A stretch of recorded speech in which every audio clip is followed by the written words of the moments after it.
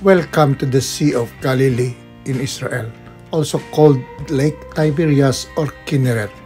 It is a freshwater lake in Israel. It is the lowest freshwater lake on earth and the second lowest lake in the world after the Dead Sea, a saltwater lake. At levels between 205 meters 705 feet and 209 meters 686 feet below sea level, it is approximately 53 kilometers 33 miles in circumference, about 21 kilometers 13 miles long, and 13 kilometers 8.1 miles wide. Its area is 166.7 kilometers square, 64.4 square miles at its fullest, and its maximum depth is approximately 43 meters, 141 feet. The lake is fed partly by the underground spring, but its main source is the Jordan River, which flows through it from the north to the south and exits to the lake at the Degania Dam.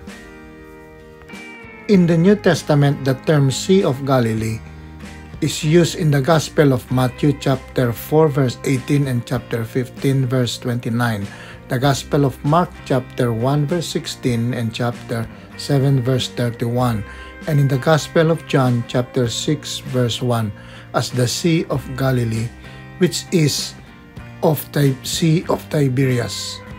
The late 1st century CE name Sea of Tiberias is also the name mentioned in the Roman text and in the Jerusalem Talmud, and it was adapted into Arabic as Bحيرة طبريا, Lake Tiberias. Excerpts from Wikipedia.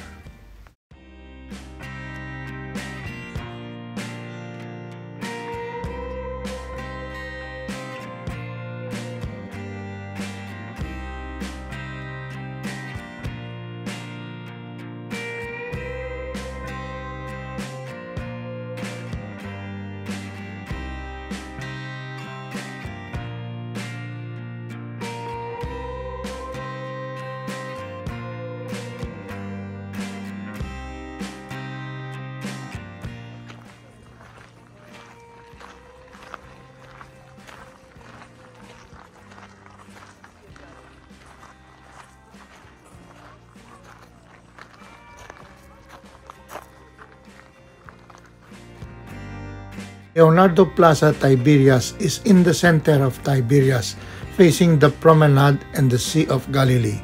This setting gives guests the ideal starting point to explore the area and quick access to some of the most sought-after destinations of the north: the Gospel Trail, the hot spring of Hamat Gader, the Mount Beatitude, the Yardenite Baptismal Site, and the Capernaum National Park, among others. Besides this exploring, seducing location, Leonardo Plaza Tiberias has all the other wow factor extra that make a hotel a home from home haven. Excerpts from www.leonardo-hotel.com.